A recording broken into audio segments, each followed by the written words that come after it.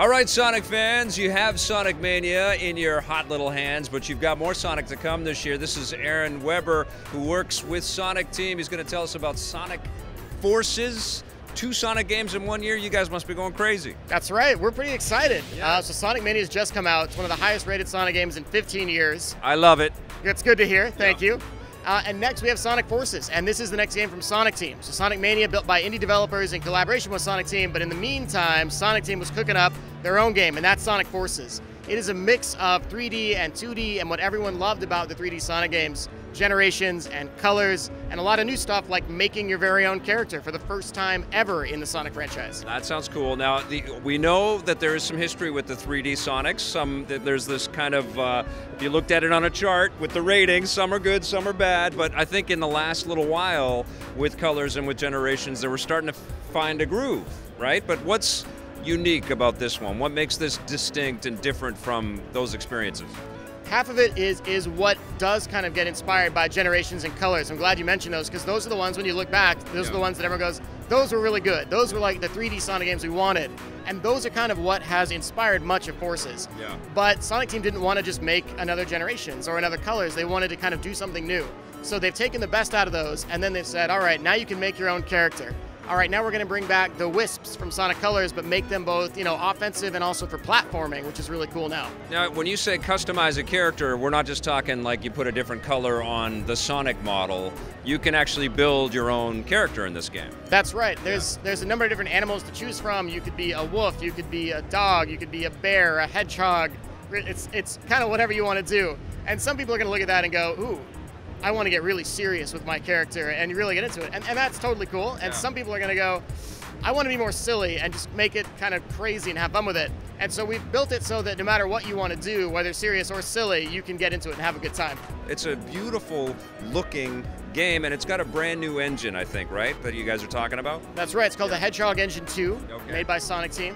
And not only that, but they've got really all the all-stars that are there. Tomoya Otani did the soundtrack. He did the Sonic Colors soundtrack. Worked with Jun Sonoe on the guitar stuff, who did, the Adventure and Adventure 2 soundtrack stuff. Nice. And a lot of people involved, Shun Nakamura, who is the game director, all of these guys, the producer, all of these guys working very hard, and they know Sonic very well. So we're pretty stoked. Awesome. Now, one of the challenges with 3D, obviously, is camera control and sort of keeping up with Sonic as he's whipping around through these 3D cameras. What is Sonic Forces doing to help us not lose our minds playing the game?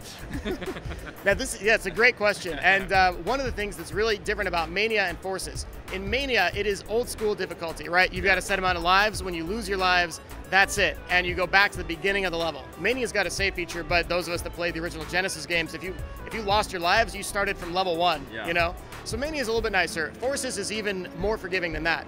So in Forces, if you hit a moment where you're like, oh, I can't beat this, or I keep dying, there's not a life counter. You're not going to run out of lives and hit a game over. You can actually keep progressing until you finally clear that moment, and you don't ever have to worry about dying so much that you have to restart the whole level. Okay, very cool. And is most of the game going to be sort of from a side perspective? Are you transporting yourself through the game mostly through that, or are we going to have a lot of adventure-style exploration areas too? I wouldn't call them exploration areas. It's not like a hub world or anything like that. Okay. But the game will have a world map, and from that you can kind of go around and pick the different levels. Each of the levels is going to play differently. So modern Sonic plays a lot like Unleashed or Generations or Colors. A lot of the classic Sonic stuff is more the 2D side-scrolling, right, like Generations. Yes, but with 3D art. That's right, but with much touched up art and graphics. And then you've got the hero character, which is a mix of the two as well. A lot like Colors, where sometimes you're in 3D with the camera behind Sonic, and sometimes you're from the side watching and platforming. So when we're camera behind the character, is it almost like you're watching a bit of a movie of this sequence of Sonic whipping, or what your character whipping through the world? Sort of, you've got control. Yeah. So just like Generations, whenever you would push the button to boost and the camera's behind Sonic, you just kind of watch. It's over the shoulder, it just goes crazy. Yeah. And the boost, of course, I should note, that is there for people that kind of know what they want to do or want to go really fast. Yeah. If you want to take your time and platform, you should. Feel free and boost once you've played the level a few times. Yes. Are we going to see any sequences where the animal characters, the Sonics, and the whatever creation we make are talking with humans? Is that going to happen? Yeah, there's a love scene at the end of the game. No, I'm kidding. This is not true. None of this is true. This is not Sonic 06. Okay. What is pretty cool is that the cutscenes in the game will show your custom character. I won't spoil things, but I will say that we have made some really amazing test characters internally at Sega and had some great cutscene moments when the character kind of like walks in and has this crazy stuff, you know, decked out on them. But I won't spoil what the accessories are, but it's pretty funny. So you made a YouTube-friendly game is what you're telling us. Of course, as we always do. You know, the Sonic 3D games have sort of existed in this weird kind of paradox because I know they've sold very well and you've got a lot of fans out there that really sort of found Sonic with this kind of 3D kind of design, and I guess you have to kind of keep them happy, but you also have to keep the 16-bit sort of Sonic players happy. It's a tricky kind of balancing act, isn't it? I think it's a challenge for any franchise that survives for over 25 years. Right, because you have people that are growing up now, people probably my age, right, that grew up with Sonic and now are old enough to have kids of their own and to introduce their kids to Sonic. Yeah. And a lot of people that got introduced, as you said, probably with like Adventure 2 Battle or games like that. So shout out to you guys. Yeah. And it's challenging sometimes because you're like, how do we appease all of these people? But the answer is really simple, if you ask me, and I think Mania touched upon this answer, which is that when you make a great game, it doesn't matter whether it's 3D or 2D, right. People will come. And do you think that there's a bit of a disadvantage, or is it all sort of positive that you have two Sonic games coming in at the same year? Is one going to feed into the other, or are people going to gravitate to one? Because, I mean, how is Sega kind of managing that?